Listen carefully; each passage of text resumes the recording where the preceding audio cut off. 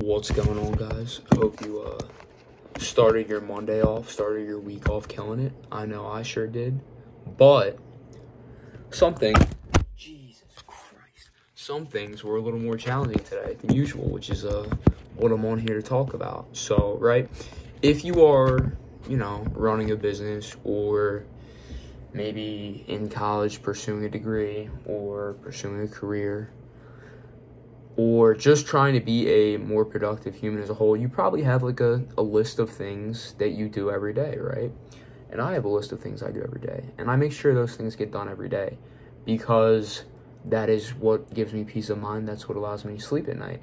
And sometimes when we're practicing these skills and getting things done, sometimes it just feels a little harder than other days. Obviously, that's life. This isn't really specifically what I'm trying to talk about. I'm not saying that, some days you feel like it, some days you don't feel like. Some days things are like just extra hard for no reason. Your productivity is slower and you're not as confident. And I don't know why. It's for some reason today, I had a lot of leads to call up. Like today was a big list of follow-ups. And I just I was getting butterflies before the calls. I didn't feel right about it, and I don't know why. Calling people on the phone and like selling through the phone is a skill set that's relatively new to me. So yeah, and it took me about more than an hour to follow up with all the leads, and it was a lot of leads. It was probably 50, or maybe between 20 and 50.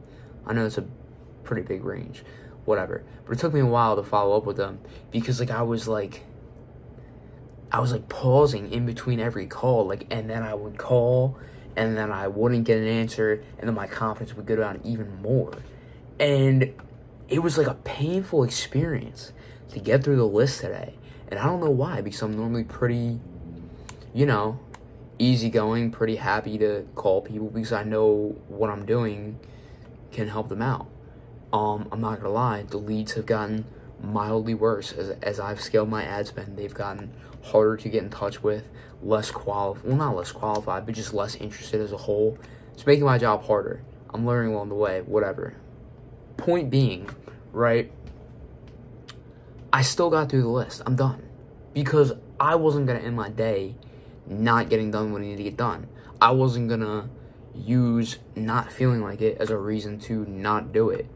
And it was hard, it was painful, it probably wasn't the best quality of work, and I only really got 2 calls, but I killed both of those calls.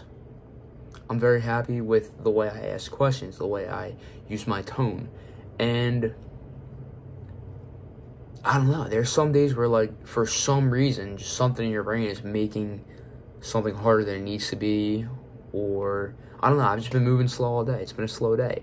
I've been getting my stuff done, but it's been a slow day. This video kind of sucks, I'm not gonna lie. We're gonna wrap this up here.